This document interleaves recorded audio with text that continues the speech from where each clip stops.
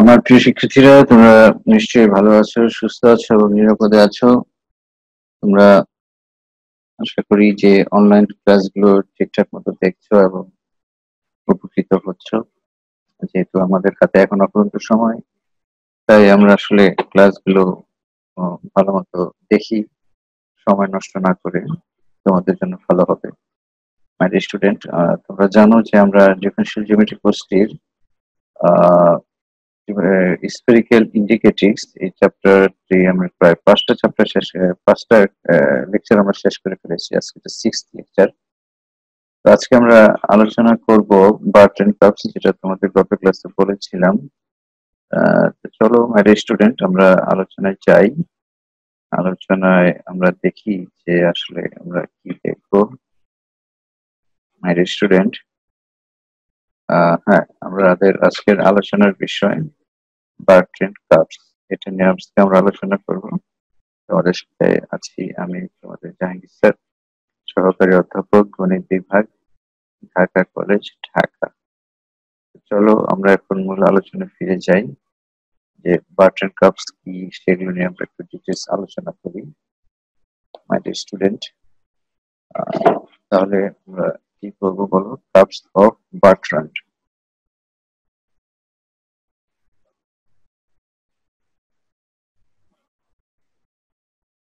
Curves of Bertrand,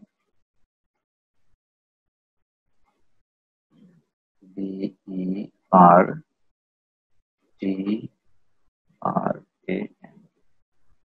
curves of Bertrand বা Bertrand curves. আচ্ছা, আমরা ডেফিনিশনটা লিখে আসো। Two curves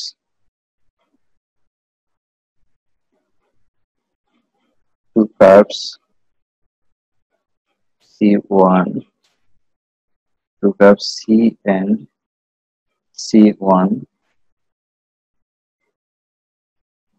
having their principal normals, having their principal normals. Principal normal গুলো আমরা কি ধরে নিচ্ছি? দুইটা কার্ভের বলো প্রিন্সিপাল নরমালস। সি কার্ভের জন্য n এবং C1 কার্ভের জন্য n1। কোন পয়েন্টে? at the point P and E1 respectively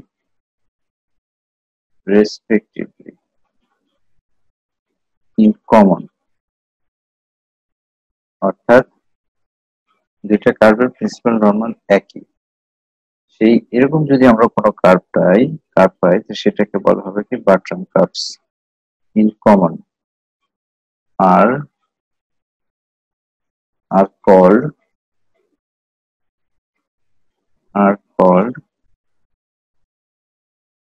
Bertrand curves. ছবিটা কিরকম মাই ডিয়ার স্টুডেন্ট? ধরো এটা হচ্ছে আমাদের সি কার্ভ, এটা হচ্ছে আমাদের C1 কার্ভ। একই নরমাল হবে at the point P, P1। এই সি কার্ভের নরমাল যদি আমরা দেই n এবং C1 কার্ভের নরমাল যদি আমরা দেই n1, তাহলে দেখো কি হচ্ছে যে সি কার্ভের প্রিন্সিপাল নরমাল এবং C1 কার্ভের প্রিন্সিপাল নরমাল সেম হয়ে যাচ্ছে। এই কার্ভকে বলা হবে কি বার্ট্রান্ড কার্ভস। ঠিক আছে, এটার সাথে রিলেটেড কিছু থিওরেম আছে, আমরা ছবিটা একটু পরে ঠিক রাখবো। ছবির থিওরেম গুলো আমরা একটু পর্যায়ক্রমে আলোচনা করি। আসো, very important theorem.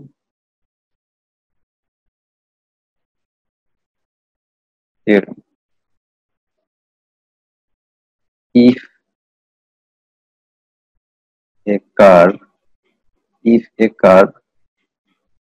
C1 can be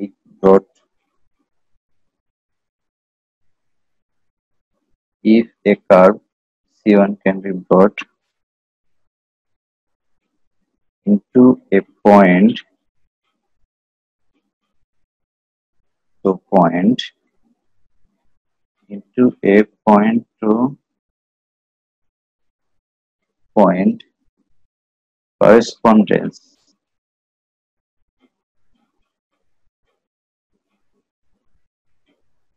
with another curve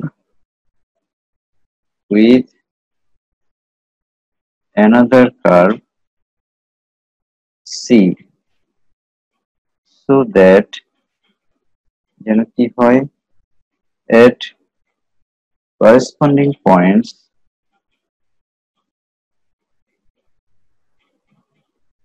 at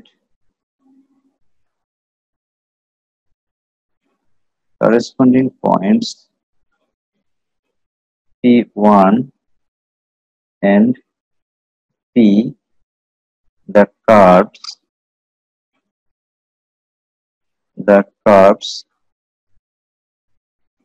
have the same principal normals. দুটো বাটন কার্ভের কথা বলা হচ্ছে এখানে তোমাদের মাই স্টুডেন্ট বাটন কার্ভের ডেফিনিশন তোমরা আগেই দিয়েছি যে the curves have the same কি বলেছে বলো প্রিন্সিপাল নরমালস, অর্থাৎ দুইটা কার্ভের প্রিন্সিপাল নরমাল যদি সেম হয় তাহলে কি হবে প্রিন্সিপাল নরমালস দেন আমরা একটা একটা করে থিওরেম আলোচনা করব। নাম্বার এ কি হবে the distance between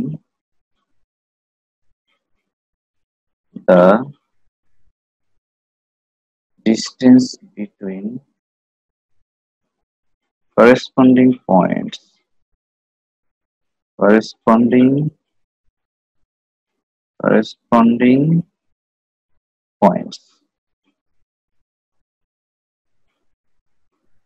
the distance between corresponding points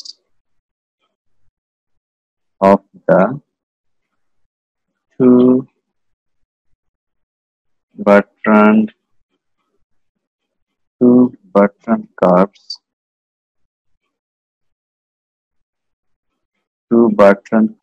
is constant.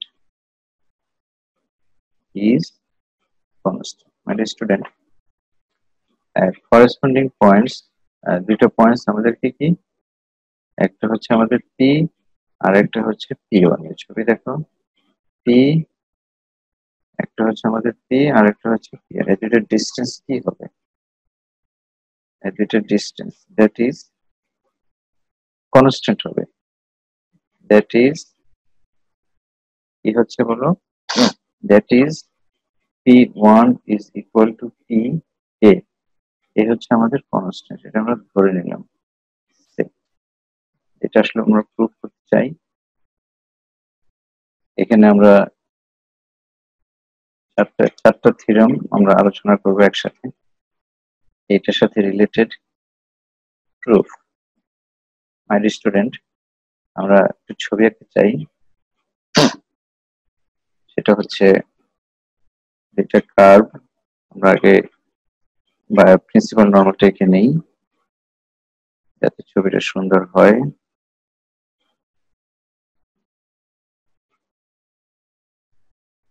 ওকে, আচ্ছা ছবি আঁকতে চাই।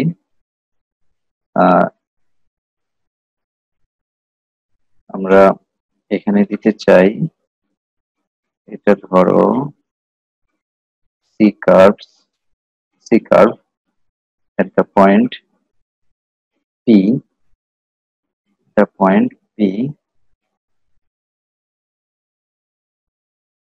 এবং এই P1 পয়েন্টে আমরা আরেকটা কার্ভ আঁকতে চাই,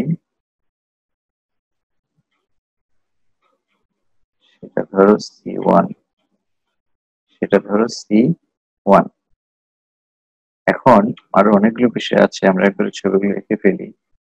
পি বিন্দুতে আমরা একটা টেনজেন্ট ড্র করতে চাই, সেটা কি বলো টেনজেন্ট ড্র করতে চাই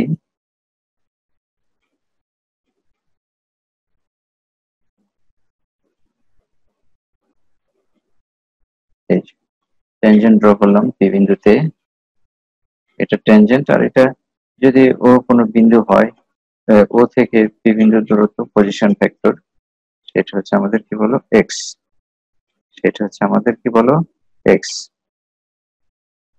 এবং C1 কার্ভের যদি আমরা ট্যানজেন্ট ড্র করি,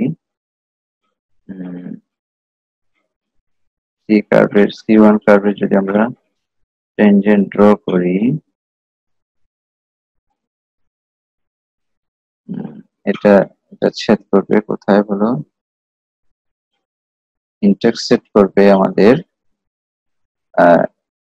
C1 কার্ভের ট্যানজেন্ট হচ্ছে আমাদের T1, এবং এই টি এবং টি পরস্পর আলফা অ্যাঙ্গেলে আছে, ঠিক আছে, টি এবং টি আলফা অ্যাঙ্গেলে আছে। আচ্ছা, আর এটা তো আমাদের কি পয়েন্ট বলো মাই স্টুডেন্ট, এটা হচ্ছে P1 পয়েন্ট। তো এই বিন্দু থেকে জিরো বিন্দু থেকে ও বিন্দু থেকে আমাদের P1 বিন্দুর পজিশন ভেক্টরটা আমরা কি ধরবো my student, y। Position vector, এটা সি কার্ভ, পজিশন ভেক্টরটা ধরবো কি y। এই কার্ভের নাম দাও x is equal to xs, আর এই কার্ভের নাম দাও y is equal to y is equal to ys1। My student, ডিরেকশনটা কি হবে, এটা হচ্ছে আমাদের প্রিন্সিপাল নরমাল n সি কার্ভের জন্য, আর C1 কার্ভের জন্য প্রিন্সিপাল নরমাল হচ্ছে আমাদের কি বলো n1, ঠিক আছে। আচ্ছা, আর আপাতত এটা দিয়ে আমরা শুরু করি। এখন আমরা এখান থেকে কি পাই দেখো, আমরা প্রুভ করছি from the triangle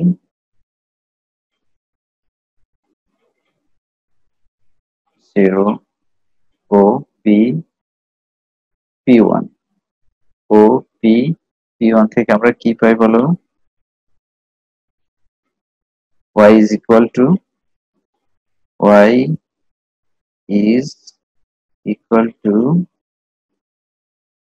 x plus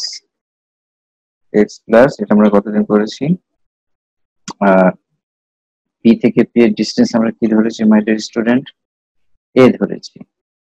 P থেকে পি এর ডিস্টেন্স আমরা কি ধরেছি, এই যে এ, পি থেকে পি ওয়ান এর ডিস্টেন্স হচ্ছে এ। তাহলে আমরা সেই ট্যানজেন্ট সারফেসের ডেফিনিশন যে শিখেছিলাম, আমরা কি পাই, from triangle OPP1 we have y is equal to x plus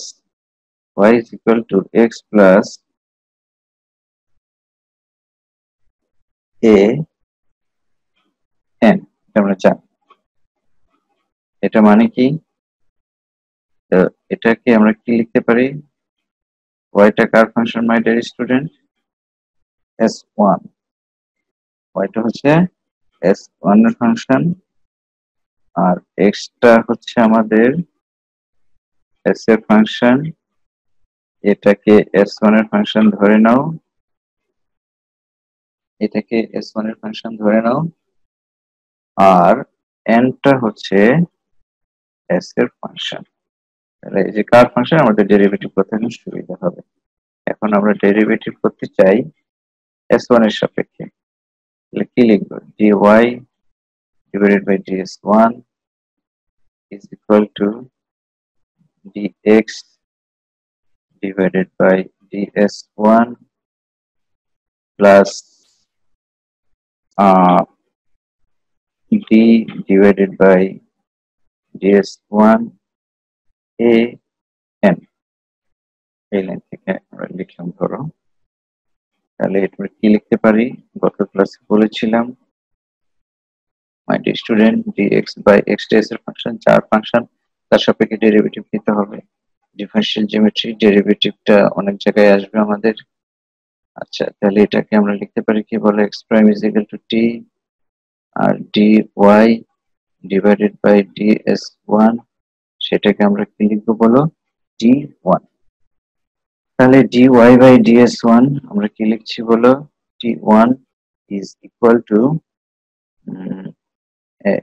এটাকে একটু সাজাতে হবে, এটা s ds ds1 আর এটা ডেরিভেটিভ করো মাই স্টুডেন্ট,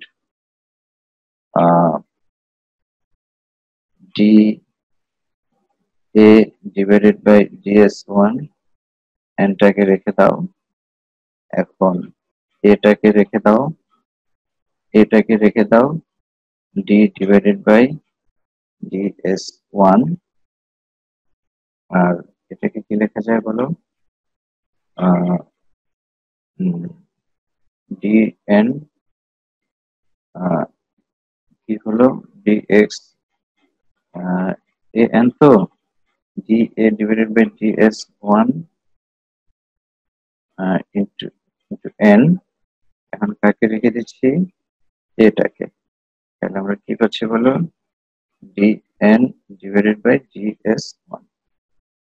আচ্ছা, তাহলে t1 is equal to x prime মানে কি বলো, t, x প্রাইম মানে হচ্ছে t, আর এটা কি ds ds1 পাচ্ছি, da divided by ds1 n plus, এটাকে কি লেখা যায়, dn divided by ds ds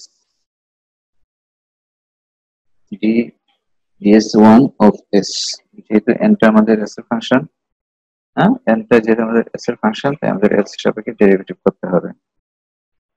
একবারে লিখো, আমি একটু ডিটেইলস দেখাচ্ছি, t ds divided by ds1 plus da divided by ds1 n plus a, a এটা মানে কি বলো, n prime, n prime is equal to minus কাপা t প্লাস টাউ b, তাহলে n প্রাইম সমান সমান আমরা কি লিখতে পারি, মাইনাস কাপা t plus tau b ds divided by ds1 is equal to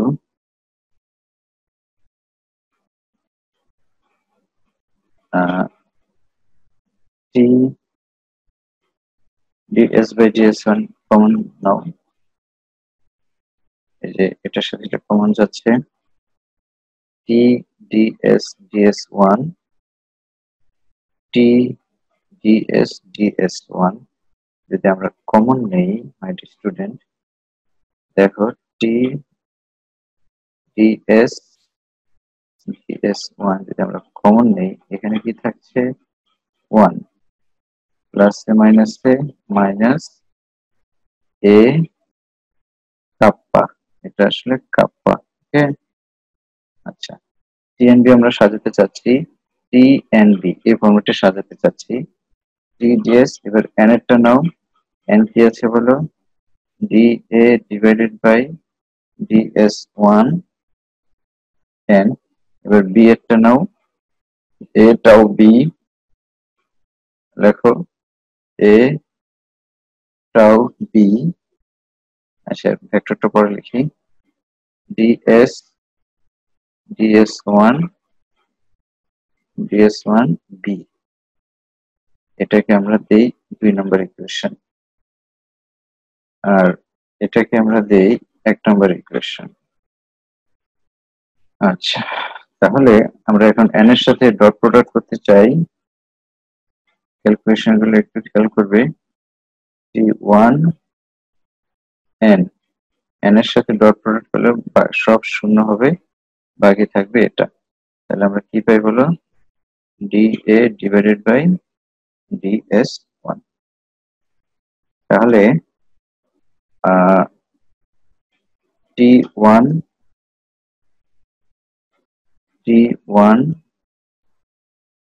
dot N1 is equal to dA divided by ds1. কিভাবে হলো? Since the curves have the same principal normal, since the curves have the same principal normals,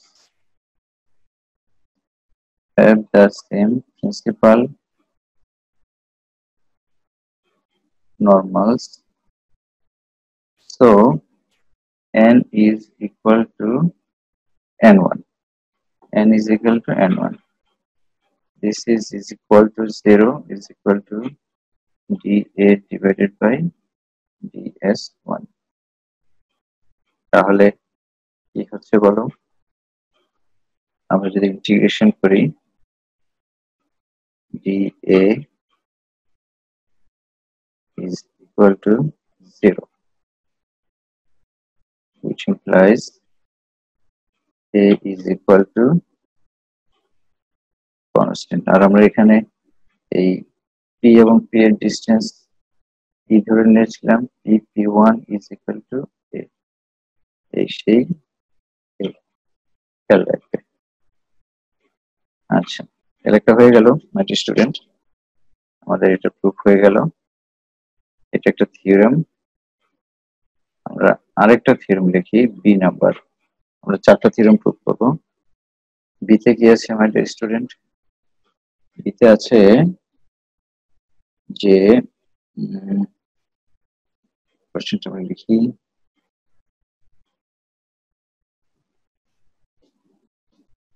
the angle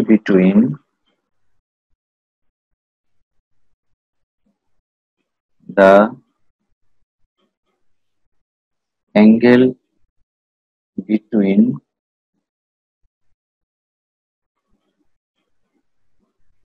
corresponding tangent lines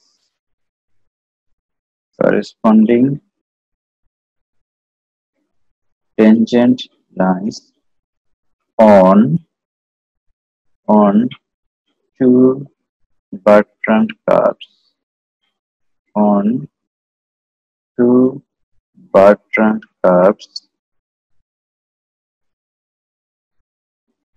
is constant.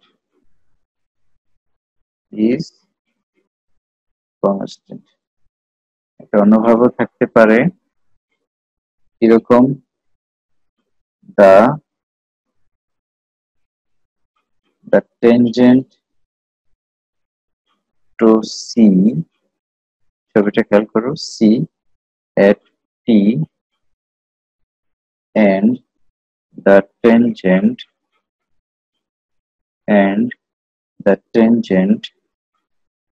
to C1 at P1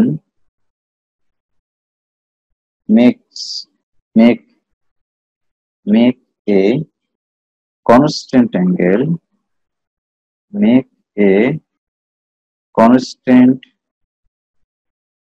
angle, alpha, that is P1 dot T is equal to constant. একই জিনিস আমাদের কি প্রমাণ করতে বলেছে? two Bertrand curves in constant angle between, তার মানে P1 dot T is equal to constant. এই যে আমাদের কার্ভটা এই T1 এবং T এর ভিতরে অ্যাঙ্গেলটা কি? আলফা, কনস্ট্যান্ট প্রুফ করতে হবে। চলো আমরা প্রুফ করি।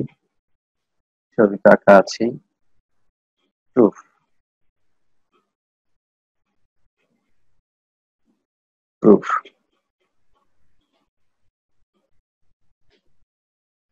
From the equation 2, দেখো আমরা 2 নম্বর ইকুয়েশনটা কাজে লাগাবো।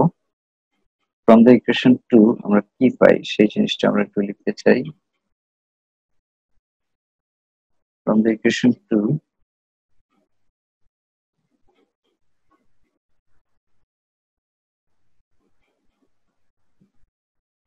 from 2 we have T1 is equal to 1 minus a kappa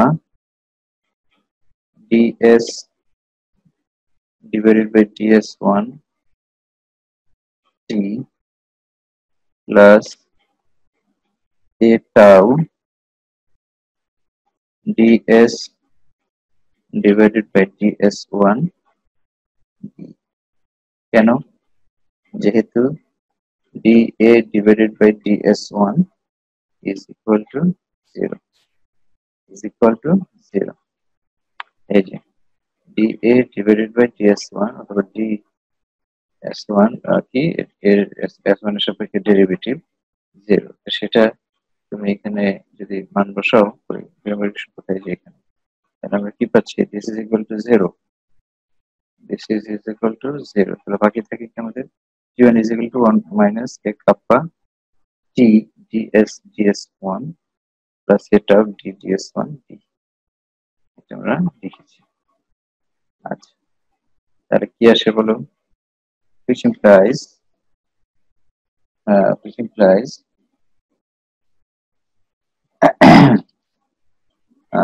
T1 dot t is equal to 1 minus a kappa ds divided by ds1 is equal to cos alpha। যেহেতু T1 dot t is equal to constant, আমাদের বলা আছে constant, তাহলে আমাকে বলো T1 এর সাথে t আমি ডট প্রোডাক্ট নিলাম, এটা তো 0 হয়ে যাবে, তাহলে কি হয়? 1 minus a kappa ds divided by ds1 is equal to, যেহেতু কনস্ট্যান্ট, তাহলে এই যে T1 into t এর dot t this is equal to কি বলো? cos alpha, ঠিক আছে? আর এটা তো 0 হয়ে যাবে, আমরা t এর সাথে কার সাথে ডট প্রোডাক্ট নিচ্ছি মাই ডিয়ার স্টুডেন্ট? t এর সাথে ডট প্রোডাক্ট নিচ্ছি, t এর সাথে t এর সাথে ডট প্রোডাক্ট নিলে এটা ঠিক করো, হ্যাঁ এই যে এখন ঠিক আছে, t এর সাথে t এর ডট প্রোডাক্ট নিলে কি হয়? 1 minus a kappa ds1, আর আমাদের কি জানা আছে? t dot t1 is equal to constant angle, সেটাকে আমরা কি ধরে নিলাম বলো?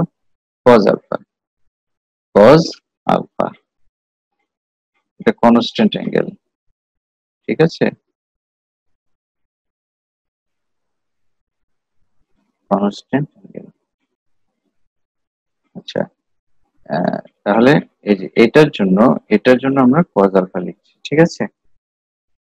আর এটার সাথে t এর ডট প্রোডাক্ট এই যে এটা হয়, তাহলে আমরা কি পাই? অতএব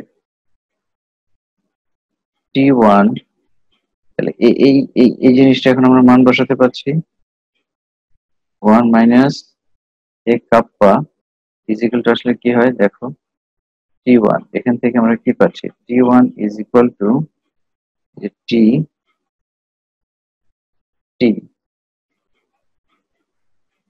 cos alpha, কেন 1 minus a kappa ds divided by ds1 is equal to হচ্ছে আমাদের কি বলো? cos alpha। বিষয়টা কি দাঁড়াইলো? t লিখলাম আর এটা হচ্ছে আমাদের cos alpha plus a tau ds divided by ds1 b divided by ds1 b, এটাকে আমরা ইকুয়েশন নাম্বার দেই। আগে কত পর্যন্ত ছিল মাই ডিয়ার স্টুডেন্ট? 2 পর্যন্ত ছিল, এটাকে আমরা 3 দিই। এখন আমরা বের করি T1 dot T1 is equal to, দুইবার লিখো, t cos alpha plus a tau ds divided by ds1 d dot t cos alpha plus a tau ds divided by ds1 is equal to 1 is equal to এটা কত হয় বলো, এটার সাথে এটা করলে হয় cos square alpha plus a tau ds divided by ds1 square। সেখান থেকে আমরা কি পাই, a tau ds ds1 whole square is equal to 1 minus cos square alpha is equal to sin square alpha, which implies a tau ds divided by ds1 is equal to sin alpha। অতএব 3 implies 3 থেকে আমরা কি পাচ্ছি, t1 is equal to বলো t1 is equal to t cos alpha plus t cos alpha plus a tau ds by ds মানে হচ্ছে sin alpha। তাহলে কি হয় বলো, b b sin alpha, এটাকে দিলাম আমরা 4। where এটা লিখে দিই আমরা where 1 minus a kappa ds divided by ds1 is equal to কি বলো cos alpha and and a tau and a tau ds divided by ds1 is equal to sin alpha। মনে রাখতে হবে a 1 minus a kappa এটা কোথায় পাচ্ছি আমরা বলো, এই যে এখানে দেখো 1 minus হয়ে গেল 1 minus a kappa 1 minus a kappa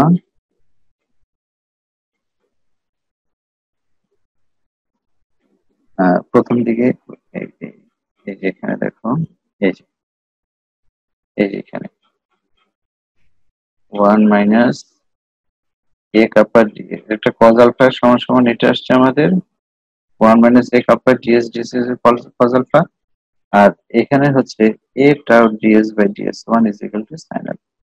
এই দুইটা জিনিস cos alpha কি ধরেছি আর sin alpha কি ধরেছি এটা একটু খেয়াল করো, ঠিক আছে। তাহলে আমরা ইকুয়েশন নাম্বার 4 পেলাম। এখন আমরা এটাকে ডেরিভেটিভ করব, ডেরিভেটিভ করে আমরা মাই স্টুডেন্ট এটা পরবর্তীতে আমরা আবার ডেরিভেটিভ করব।